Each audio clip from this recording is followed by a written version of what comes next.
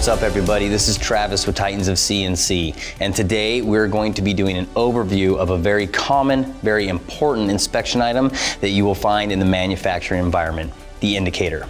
Now, indicators come in both analog and digital varieties, much like this Digimatic drop indicator that you see here, but today we're going to be discussing the former, looking at the dial indicator, and the similar, although nonetheless distinct, dial test indicator. Now, both these indicators are similar to other inspection tools in that they are involved in high precision measurement.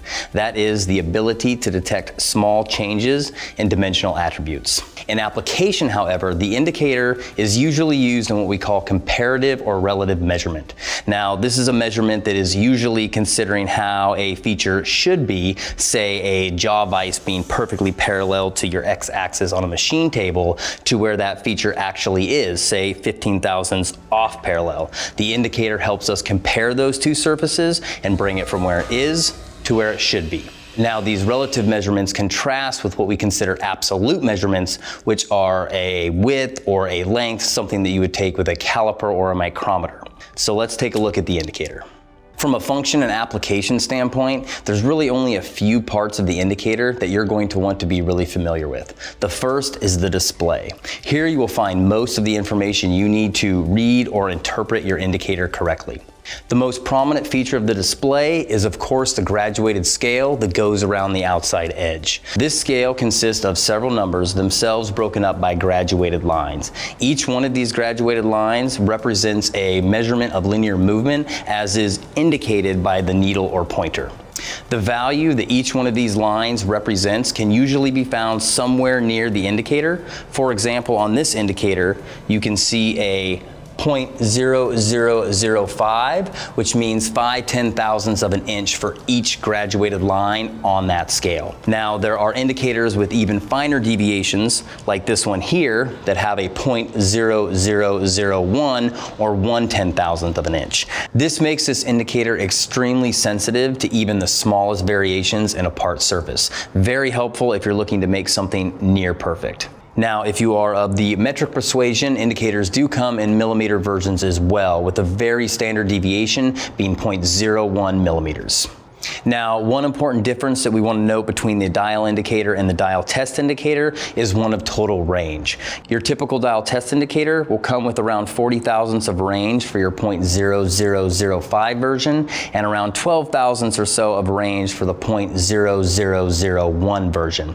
Now, your dial indicator, on the other hand, they very typically come with around an inch of travel. With that increase in range, you'll get another smaller dial over here. Each one of those rotations represents one full rotation of the main needle. Now, this expanded travel allows for a broader application with the dial indicator. In addition to those relative measurements that we talked about earlier, you may see a dial indicator take larger absolute measurements, like let's say travel on a comparator table, or maybe even checking feed lengths on a manual machine. Now, one other feature of both indicators that we want to mention is the rotating bezel. This allows us to turn the graduated scale around the indicator, as you can see on both. Doing this allows us to zero out the needle, which makes taking measurements much easier. The other feature of the indicator that you're going to want to be familiar with is the plunger on the dial indicator and the stylus with its associated contact point on the dial test indicator. Now, as you can see, the plunger moves straight up and down relative to the body of the dial indicator. On the dial test indicator, our stylus, though, moves in a rotational arc with a pivot point at the end of the body here. Now that we are familiar with the basics of the indicator, let's go ahead and look at their proper use. Indicators need to be mounted in order to be used. And as you can see here, we have several examples. We have a stand here, a height gauge here. If you're out on the shop floor, more often than not, what you're going to see is an indicator mounted to a magnetic base like the ones here. These allow for reaching various difficult to reach locations within the machine. Now, despite this versatility, indicators do need to be used in a very specific manner in order to get accurate readings. If you have ever used them before or been around them, you might have heard the term cosine error. Cosine error is where the reading on your indicator does not match the actual amount of movement in a given feature. Now, fortunately for us, cosine Cosine error is merely the result of improper technique, and we're going to go ahead and show you how to identify and reduce or eliminate it right now. So to begin with, we're going to go ahead and show you the dial indicator. Now I have two gauge blocks here. One is 0.125 and the other is 0.135, a difference of 0.010 of an inch. So to start, I'm going to go ahead and zero out the 0.125 block.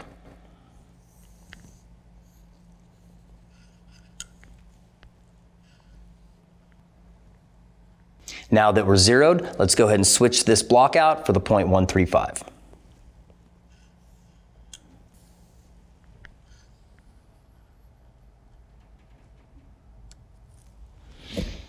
And as you can see, we've moved 0.010 of an inch, the exact difference between those two blocks. Okay, so now we're going to show you an example of cosine error. To do that, we're going to go ahead and tilt our indicator.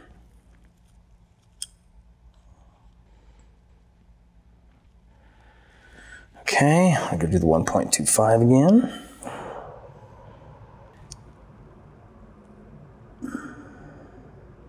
And now we will switch this block out for the 0.135 block, again 0.010 higher.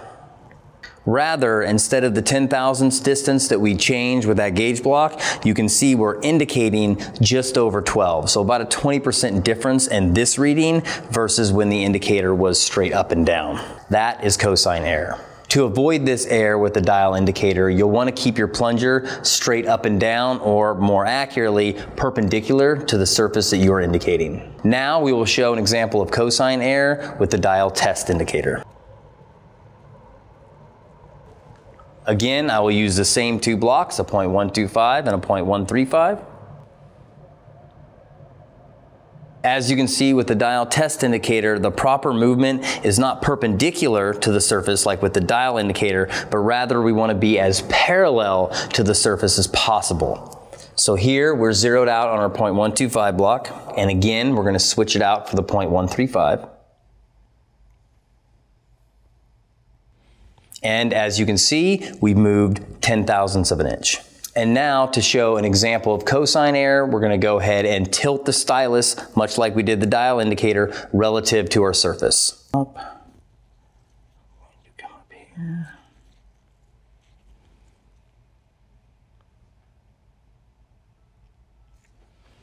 Zeroed on our 0.125, we'll switch the blocks out.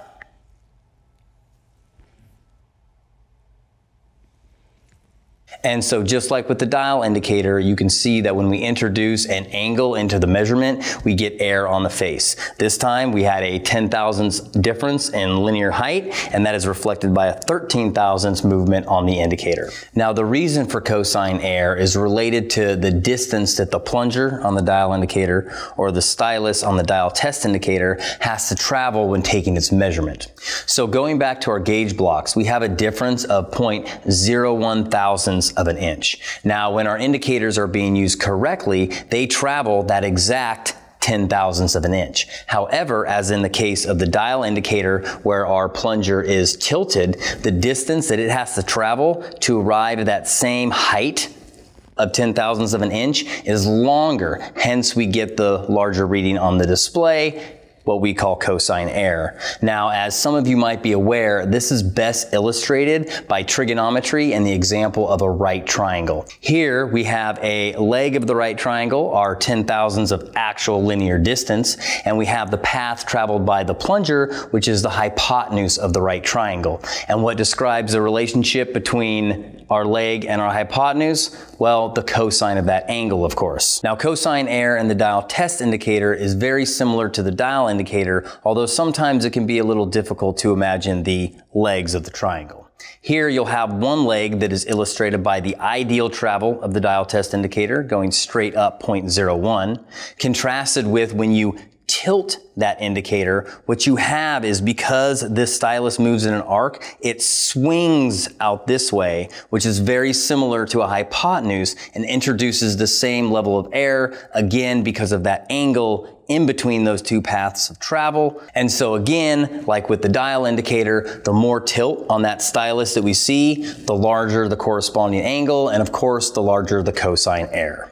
Moral of the story, if you want to avoid cosine error, make sure you're using your indicator in a manner that significantly reduces or eliminates it entirely. A couple concluding remarks that we want to cover real quick. Cosine error, while important, is really only a concern if we're recording those absolute measurements. Again, those are measurements that are recording a real value for a real feature. If you're using an indicator for those relative measurements we talked about, this usually isn't so much of a concern, as in that situation, many times we're looking for a zero value or zero indicator movement.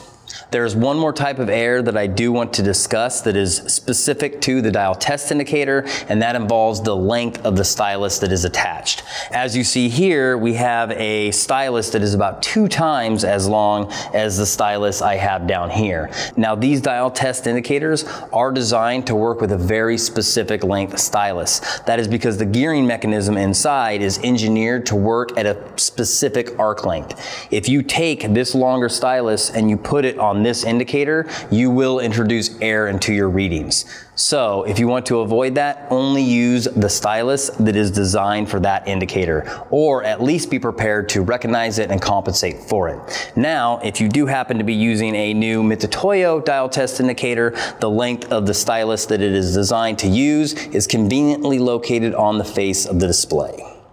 So that covers how to use your indicator properly, but where do you use the indicator? As mentioned earlier, you will find indicators in use throughout a manufacturing environment. You will find them out on the floor in fixture installation, like with the vise example we talked earlier. You might find people trying to indicate parts in a lathe from op 1 to op 2. Maybe they're indicating some raw stock in a 4-jaw chuck. You'll see them in use in here or also out there, checking GD&T, whether it be flatness, parallelism, or perpendicularity.